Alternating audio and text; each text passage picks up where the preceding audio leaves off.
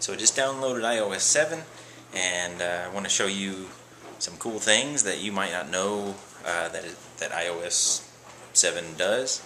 So check out this video and give me a thumbs up if you enjoyed it. If you learned one thing, give me a thumbs up, because it would have been worth it for me to provide this video to you. So check it out and let me know what you think in the comments. See ya. You used to be able to push a button, push your home button one time and it would take you to the Spotlight search. Well, that's no longer an option, and what you do is just swipe down on your page and then you'll get to the search, and you can search your apps and your mail and stuff there, and that works on any page, so you don't have to be on just the main page. So yeah, you can just swipe down and you see search pops up. So that's how you search now on iOS 7. Another thing I want to show you is the Compass app now includes a bubble level, so you don't have to go buy a bubble level on the App Store. It has one built in, and let me show you that. So I'm going to double click because I already have it open, and there it is here. So here's my compass. I have the compass open, and to calibrate, it's saying rotate around like so. So I've calibrated, so there's my compass app, and notice if you swipe over you get this little app here. So you see these two white circles. If you set it on something level, they line up and it turns green. If it's not level, it shows you how off it is. So there you go. So my countertop here is level. So that's just a cool little unadvertised thing that is now included. That's in your Compass app. Another thing I think comes in really handy if you open your messages and just choose some messages here. If you swipe to the left, you'll get a timestamp for each time that message was either sent or read. Before you didn't. Before you just got a general, Tuesday 6/12 is what that says there. It doesn't really give you a time for each particular app. But if you pull over to the side, you can see, my camera's not the greatest, but you can see little timestamps there next to each little message. And so that way you can see when each one was received and sent. So that's another cool little hidden feature in the messages. Okay, another little thing that's kind of cool, and I think they should have added it a long time ago. So you can see I have a ton of folders, have a bunch of games. Before there was a limit, you could only put I forget how many, 12 apps per folder. Well, now there's no limit. So like I have two folders here that are sports games, because I had too many that would fill up one folder. So now I can move all those into one app or one folder and kind of clean up my numerous screens here. So yeah, unlimited apps can go in a folder now. So that's cool. Okay, another cool feature that's in the camera. If you load your camera, as you can see, you now swipe to go through the different modes. So now I'm in video, back to photo. There's a square photo for like Instagram and those apps. Then panoramic mode. So you swipe between the different camera types. But one thing that's cool is if you hold down the button, it just takes picture after picture after picture. So I mean, if you're at a sporting event, so you can see all those pictures it just took. So yeah, if you're at a sporting event, you just hold down your button and it just fires them off one right after another. Okay, another thing that's kind of cool, if you're a big Twitter user, open up Safari, you can browse the internet, click on your bookmarks icon, which is down at the bottom here, and if you see there's a little @ symbol.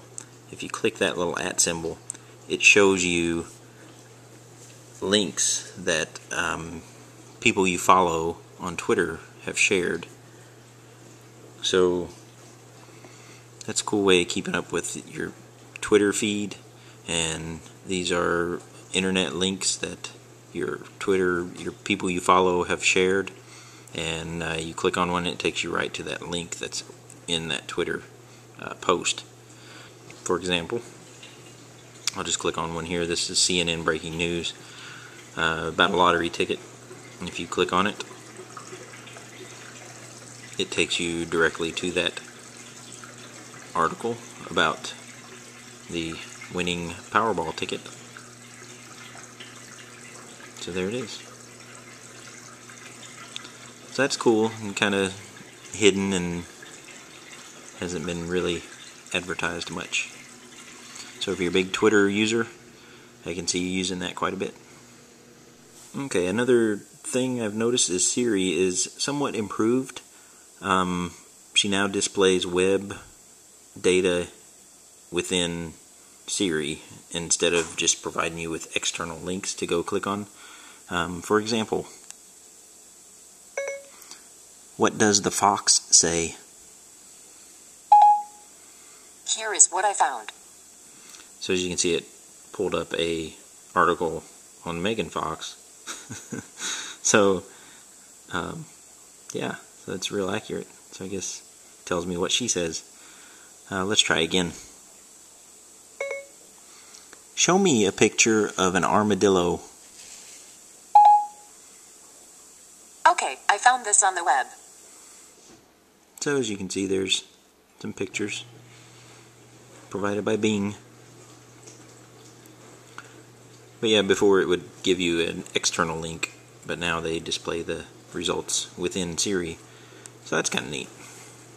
Okay, another thing is if you open settings, and I'm sorry my camera's not great to get zoomed in,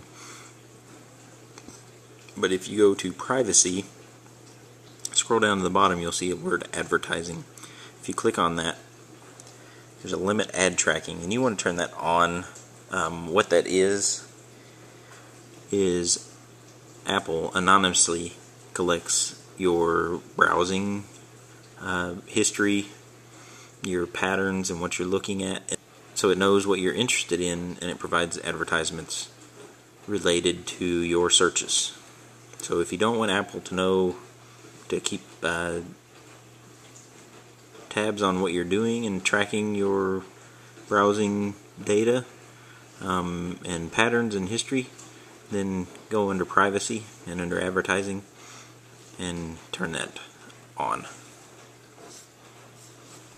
There's also a new feature called background app refresh. So these are apps that are running in the background that maybe you have opened and you're just not currently in. You can allow those to update, so next time you go into it, it'll have current fresh data. For example, if you had Twitter open and you have it running in the background and you want it to continue to update with new tweets and stuff, you can set it to automatically update. So go under settings, go to general, go to background app refresh, and then you can choose which apps you want to refresh their content when you're not using them. So you can set Twitter to constantly refresh, and that way when you go into it, it'll be as if you never left and it'll be up to date. But you probably want to limit on what is allowed to update, just due to battery life and I guess what your cap on data usage is. So you might want to be careful with that.